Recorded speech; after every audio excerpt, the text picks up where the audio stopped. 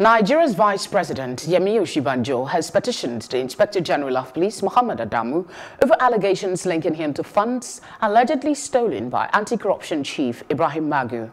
An online platform, Point Blank News, run by Jackson Ude, a former director of strategy and communications under President Goodluck Jonathan's administration, on July 8, published that the former EFCC chairman embezzled over 39 billion naira and gave the vice president 4 billion naira for soft landing.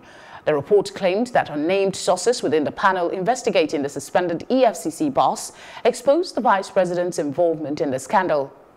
In an earlier statement, the vice president's spokesperson, Laolua Conde, described the claims as false and baseless fabrications. In a letter to the IGP through its lawyers, on Wednesday, the vice president said the report was untrue and defamatory. He also copied the Attorney General of the Federation, Abubakar Malami, in the letter.